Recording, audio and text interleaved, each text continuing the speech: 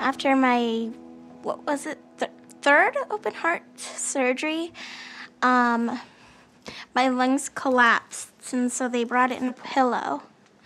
And when I tried to squeeze it, it was much too big for me.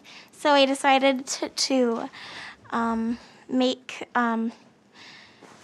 smaller ones for smaller kids, such as this.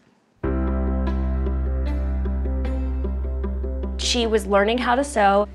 She would start sewing 1 pillow a day. What she wanted to do was help other kids. She's a very loving little girl, and it was like an instant decision for her. When you consider that every 1 in 100 children is born with a congenital heart defect, then people know people who have surgeries or have surgeries coming up. And then as they would have these cute, adorable little pillows in the hospital, other families are like, oh my goodness, where did you find that? That is so adorable. And so word started to spread. And Lorelei and I were like, well, what do we do? And Lorelei's like, well, they need it. We need to get it to them.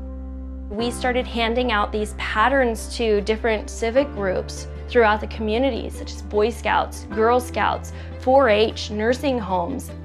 They came out of the woodwork and they started making the pillows, and it became so big.